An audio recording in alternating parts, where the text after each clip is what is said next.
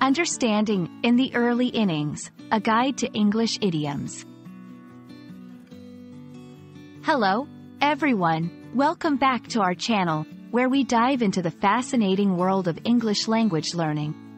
Today, we're exploring an interesting phrase that you might come across in both casual and formal English: in the early innings. This idiom, steeped in baseball terminology, offers a vivid way to describe the beginning stages of a process or event.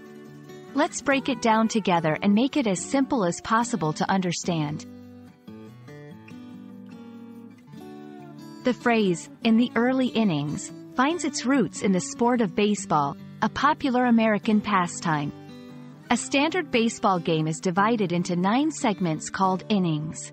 Each inning represents a portion of the game, and saying something is in the early innings metaphorically means that it's in the initial stages or at the beginning.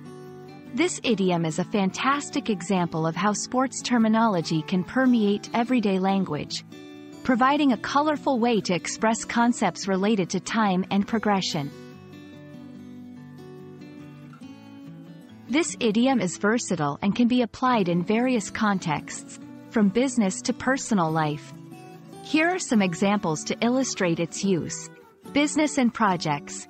Our startup is still in the early innings, but we're optimistic about our growth potential. Here, it signifies that the business is just starting out. Events or processes. The election season is in the early innings, and many candidates are just beginning their campaigns. This suggests that the event has a long way to go before concluding. Remember, using idioms like in the early innings not only enriches your language but also makes your communication more engaging and relatable to native speakers. It's also useful to know some variations or similar idioms that convey the same idea. For example, just getting started, more straightforward. This phrase also indicates the beginning of an endeavor. In its infancy, this is another way to describe something that is at a very early stage of development. Understanding these variations can help you become more versatile in your English usage.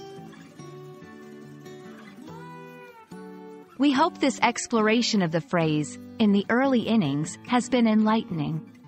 Idioms like this one add color and depth to our language, allowing us to convey our thoughts in creative and relatable ways. Remember, learning a language is a journey, and you're just in the early innings. Keep practicing, stay curious, and you'll find yourself hitting home runs in English communication in no time. Thanks for watching, and see you in our next video.